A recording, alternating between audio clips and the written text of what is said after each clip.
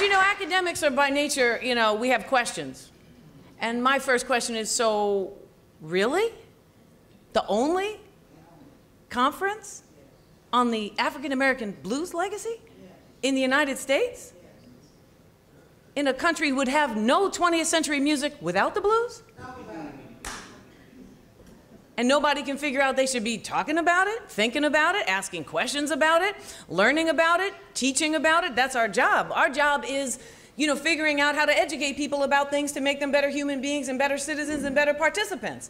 We teach the most obscure things on earth in the academy, and we defend it. Well, you know, I do have to know how the letter T as a typeface changed across centuries, and it's very important. We're going to have a major in it. Freedom of inquiry, that's what we're about.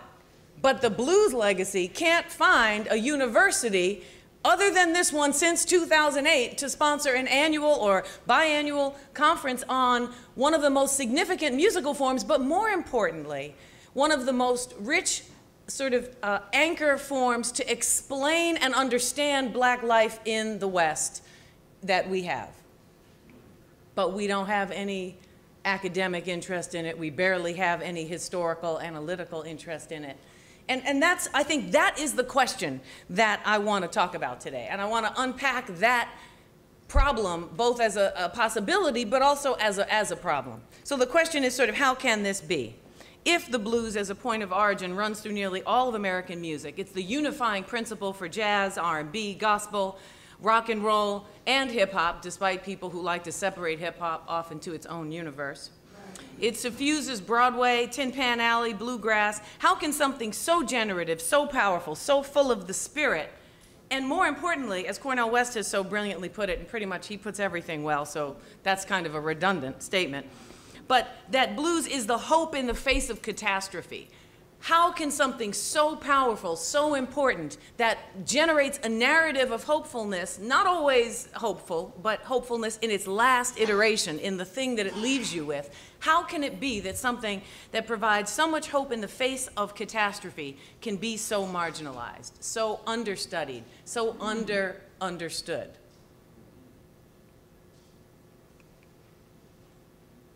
The power and beauty of the blues, but not just the blues, truth be told, of all African American music and culture, is a project in how to affirm the soul and how to heal under conditions of constant re-injury. How do you affirm the soul? How do you heal yourself and others around you? How do you develop a template around healing when the wound is reopened over and over again? It's one thing to know you're in healing, right? And it's one broken leg, you got a cast, you're laying down, you're cool.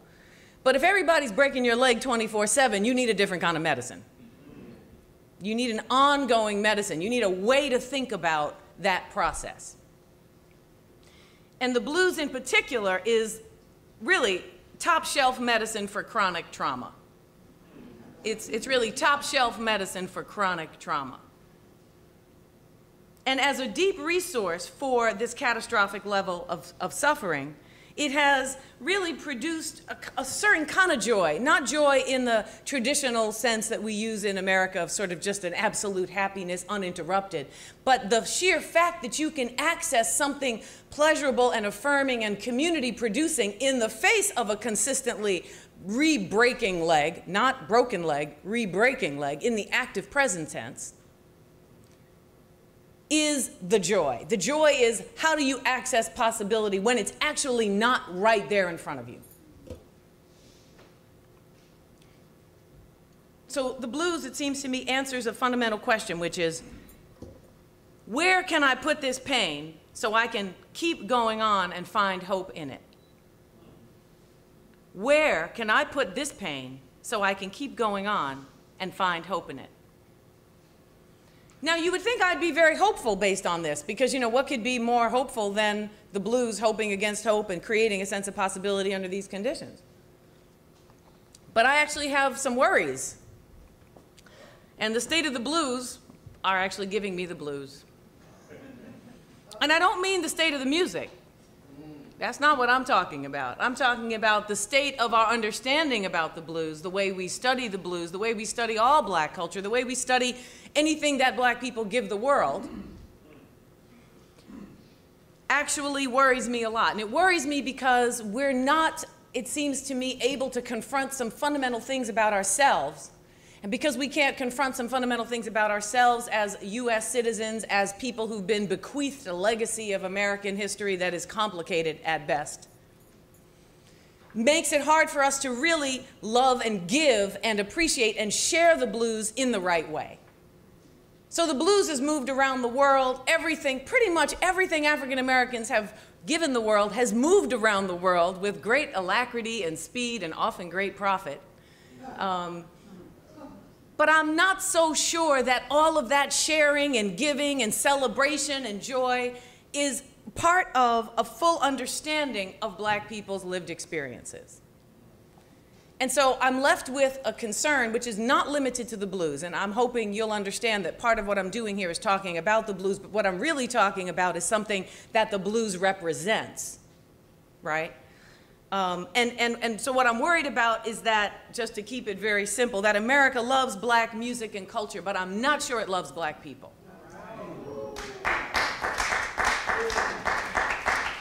And I don't mean to impugn anybody's personal love of anybody, just let's get clear. Many of us love each other tremendously against great odds from all backgrounds, across all the parameters and lines and barriers that get set up, and I am not challenging that. I'm all for the love. I don't care what you, purple, green, yellow, 3 legs, 1, I'm all for that. But I'm not sure as a whole the United States has made any effort to clarify what it means to love black people in the state of history of crisis, suffering, and ongoing trauma that's been generated, and that continues to happen. What that means is that if we don't actually understand the history of black people and love them, you can't really love the music and culture right. You see, that's really the problem. If you don't understand and really empathetically attach and really connect to and compassionately grasp the full depth of the ongoing trauma and suffering, doesn't mean you gotta cry and lay down and fall in the street, because the blues actually helps you avoid that. Right, I mean, the lesson is get up and let me tell you a story about how to survive this. But if you can't attach to that experience, if you can't feel an empathetic sense of grasp of the depths of it, then you can't love it right. It's not an intention that's the problem. It's a reality, it's a circumstance, it's a blind spot that the way we understand race in America gives us. So we're in a crazy moment right now where I call it, now I gave a lecture here and had a great conversation with a different group of the members of the community. I had a conversation about how we can understand race in an era when we claim to profess that the best thing to do is not to see it at all. I find this very perplexing, I have to say. And I've studied colorblindness in a variety of different venues, and there are a lot of different ways to think about it. But what comes through all the way around is that there's a drive to imagine that at this historical moment, despite all the evidence to the contrary, we think we can solve a problem that you can only understand by looking at the way race works, not capitulating to narrow boundaries, not agreeing that race is the only thing we should do, but that you have to account for it to make sense of it. You have to account for it to change it. You have to see its work and its operations to figure a way out. But what we've done instead is claim that by not acknowledging the way privilege works and the way discrimination works based on race, that we're going to fix it. We're going to actually go blind so we can see. There's a blues song in there, and if I had any skill set whatsoever, I would write a blues song about color blindness. I know I need your help though, because really it's not. Yeah, I mean, you're gonna have to help me with the lyrics. I'll give you a couple ideas, but I need somebody else to write the lyrics because there's something in there. I guess something like I'm so blind, that's why I can't see, right? I mean, really, I'm so colorblind, that's why I can't see race. But I'm working on it. I'm gonna come up with something. So we're in an era where black culture itself, and I'm going to talk a little bit about hip hop because as Gil so graciously said, clearly that's one of my levels of expertise, but I do also study 20th century black culture as a whole, and hip hop grows out of those experiences, particularly post-civil rights era black life. But we're evolving into a moment where the society is actually just as fascinated and obsessed with whatever the youthful generation of black music is, because that's where the obsession starts. It's not just black music as a whole. It's the generational relationships that matter, and yet have no idea that it's a black cultural artifact or that it comes out of a black cultural experience. Not only a black cultural experience, but primarily and significantly. So what we have is an appreciation for black culture without knowing what black culture is or that it is black culture, and that is really the kind of blind spot that leads us into insane understandings. And I was going to tell this story later, but I'm going to tell it now, which is that, you know, I teach a big lecture class on hip hop, and I teach other courses on black culture in the 20th century. But one time, at one of the schools I've taught at over the years, will remain nameless because I think I do see 2 or 3 cameras, so I will not be naming any names. But anyway, at some school in my past, a room full of students, predominantly white. I teach at predominantly white institutions, and even if every black student on campus came to my classes would still be predominantly white. Those are the numbers we're talking about. They don't all come because they're all majoring in engineering so they can actually get a job, because they know how hard it is to get a job even with a degree as a black person. So they're like, I'm good with hip hop, I'm already good. Like, I have a degree in hip hop. They're like, Gil, we were philosophizing, we're straight. We got our own degree system working out. So anyway, after the first lecture, I'm explaining the course and I'm saying, here's what we're gonna do, and we're gonna start here. And you know, I'm the Vanna White of ideas, you know, I'm just like showing them all the letters. And that's Wheel of Fortune for those of you who do not watch this geriatric show that I sometimes attend to. Anyway, and I'm showing them all, you know, blah, blah, blah, and this is what we're gonna, just like a map, a roadmap. It's the first week, you know, you gotta warm them up, and here's what's gonna happen, here's the syllabus. Back of the room. Excuse me, are you gonna actually argue in this semester that, are you gonna say and make the claim that hip hop is black music? And I wish right then I was a short story writer, because I cannot begin to describe to you how confused I was by the question first. I'm like, what do you mean? Are you upset about that? Or you think that's not true? Or you think, like, what are you actually asking me? He said, well, hip hop's not black. And I thought, oh my God, it happened. I'm like, it happened to the music everybody thought was so black it could never happen, right? It's happened to every music before, every single black music.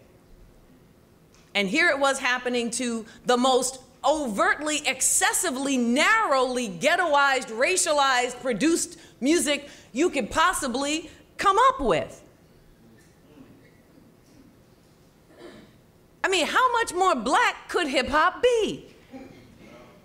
What would it have to do? I mean, if I wanted to say I want a music that is so black nobody could steal it and claim it isn't black, I would make hip hop. I mean, it's got enough racial stereotype in it to signify blackness right away. You don't even have to be really black. You just have to be stereotypically black, and you're straightened out. I'm not kidding. I mean, I'm joking, but I'm not. And yet, here we are with some very intelligent, highly educated at a competitive university, as yet unnamed, making this claim that and was mad at me. But wait, he was angry with me. He was angry with me because he felt excluded by that fact, not welcomed into a tradition that he's entitled to participate in with a position of respect and parity and understanding and equality. No, he wanted to own it without having to deal with the racial consequences of what it means to pay attention to black life. He wanted to own it and got mad because I interrupted the project. I interrupted him because I knew what I was talking about. He couldn't actually win that argument, so he dropped the class that day. I can check online. You know, that's the thing about computers. Now, what made me sad about that was that I wasn't going to exclude anybody. This is like the issue with the blues. Nobody's excluded, but you can't ignore the gift giver. You can't act like the gift giver's not present and that your role is so important that it doesn't matter who gave the gift. You don't know where the gift came from. It just sort of showed up.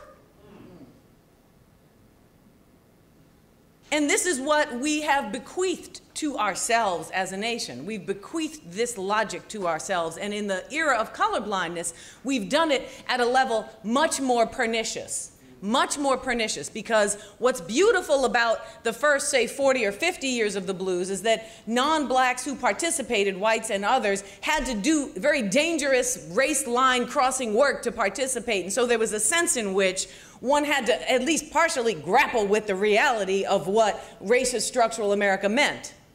But now, colorblindness has led us all to believe that we're past that, and that there is, in fact, no structural racism, and that we can extract the gifts of a given culture and a history, and then at the same time appreciate them without any self-reflection on what it is we're doing and what that work does.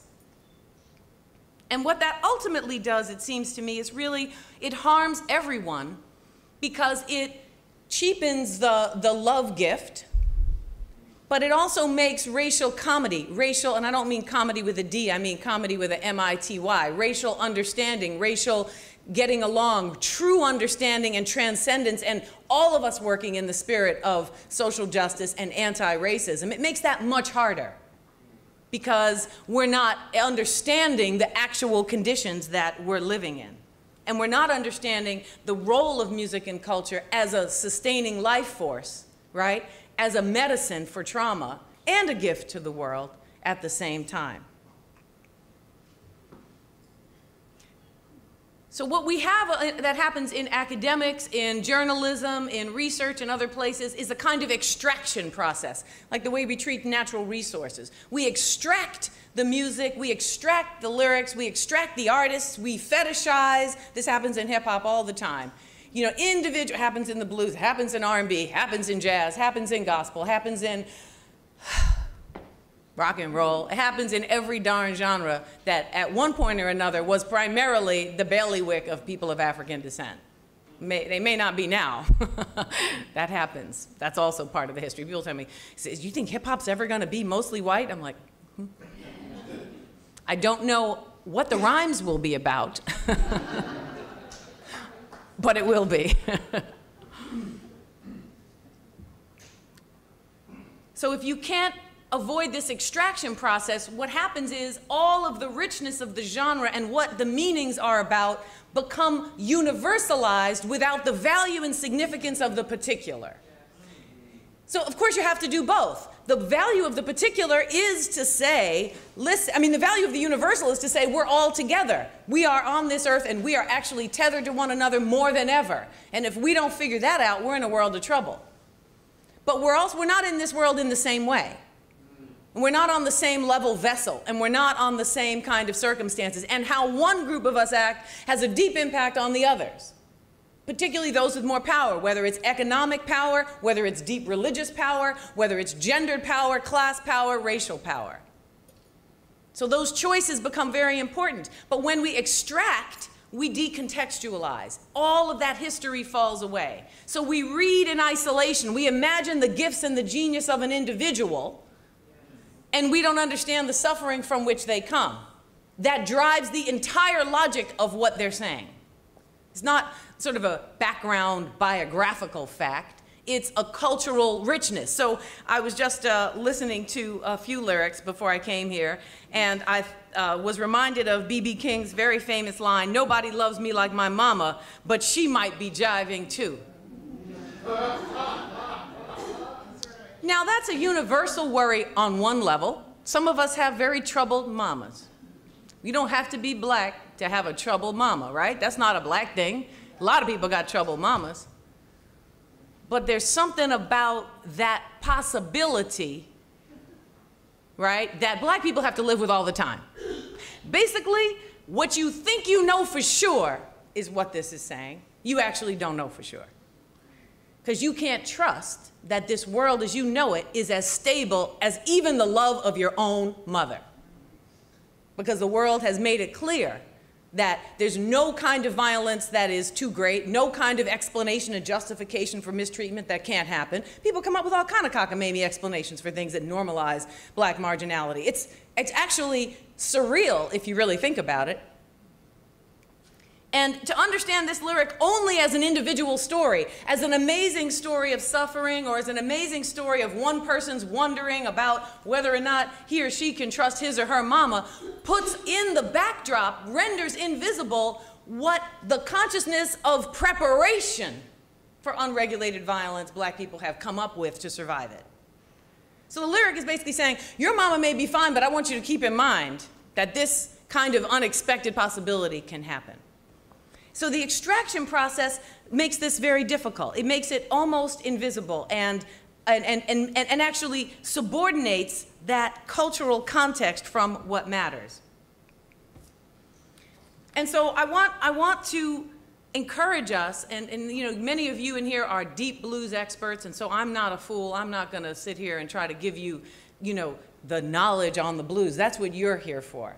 What I'm trying to contribute here is a bigger understanding about how to put the blues in the context of American race relations and to remind us that we are not out of the woods.